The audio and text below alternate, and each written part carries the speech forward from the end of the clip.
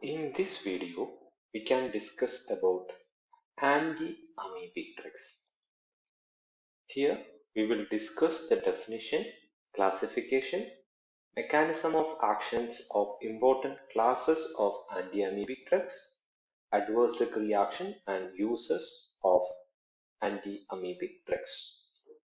So, from the word itself, we can understand anti-amoebic drugs are the drugs which are used in amoebiasis, or which is a protozoal infection which is caused by Entamoeba histolytica.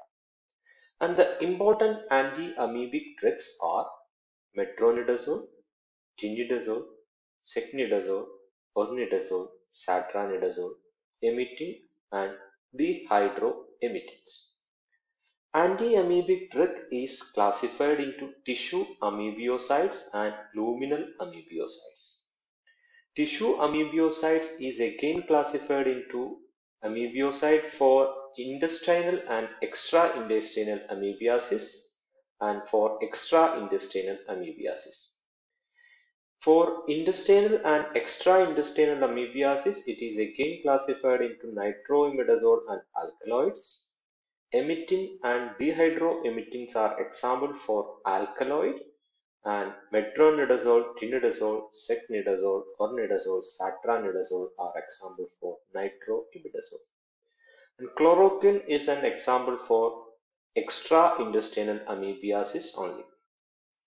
Now, another classification of anti-amoebic drug is luminal amoebocyte. It is again classified into amide like diloxinate, fluoride, and nitazoxanide. Then 8-hydroxyquinolones like quinidochlor, dihydroxyquinolone, and antibiotic like tetracycline and paromycins. So this is the classification of anti-amoebic drugs. Now coming to the important drugs in the anti-amoebic drug, that is metronidazole. So mechanism of action of metronidazole is metronidazole will be converted to active metabolite, which is a cytotoxic, by nitroreductase enzyme, and this active metabolite will bind with the DNA of the microorganism, that is protozoa, and thereby it will inhibit the protein synthesis. So it will inhibit the nucleic acid synthesis by disrupting DNA of microbial cell. That is the mechanism of action of metronidazole. Now coming to the adverse drug reactions, metallic taste, anorexia, nausea, epigastric distress. These are the important adverse drug reactions which will affect on gastrointestinal tract. Then some allergic reaction, dizziness, prolonged administration may cause peripheral neuropathy and CNS effects are the important adverse drug reactions. And this will increases the toxicity of warfarin and lithium, and it will also produce a disulfiram like intolerance to alcohol. These are the important drug interactions of metronidazole. Now let's see what are the uses of metronidazole. Metronidazole is an anti-amoebic drug, so it can be used for the treatment of different amoebiasis which are caused by different protozoa.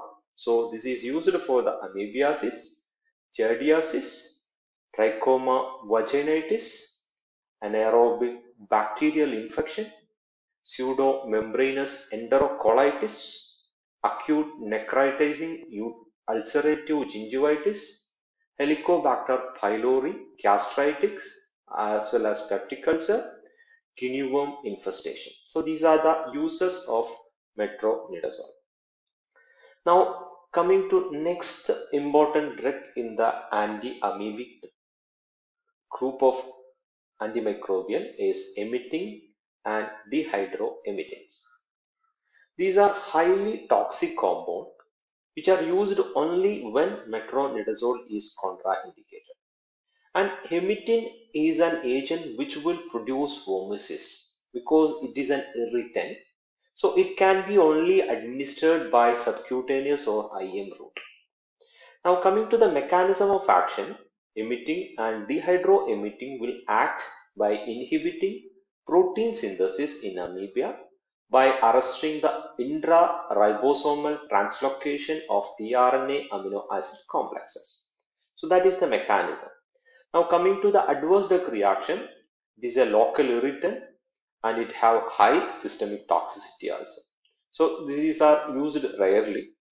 And coming to the uses of emitine and dehydroemetine, these are used rarely due to its toxic effects, and this is used for the acute amoebic dysentery or amoebic liver abscess only in patients which are not tolerating metronidazole. So that is the emitine and dehydroemetine.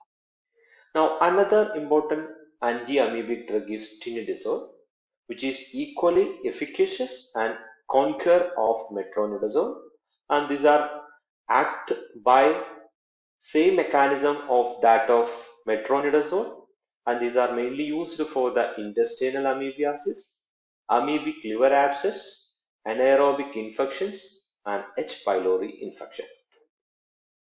Now another important drug is chloroquine and diloxinate furoate. Chloroquine will kill protozoates of Entamoeba histolytica, which is usually high concentrated in liver. So this chloroquine can be specifically used for the hepatic amoebiasis only. Then diloxinate furoate, it is a highly effective luminal amoebicide which directly kill trophocytes responsible for the production of cyst. So that is anti-amoebic drugs. So amoxicillin is resistant towards anaerobic bacteria, and metronidazole can be used against the anaerobic bacteria. So that is all about the anti-amoebic drugs, classification, mechanism of action, ADR, and uses. And important drug in the anti-amoebic drug is metronidazole and emetine. Hope it is clear. Thank you for watching this video.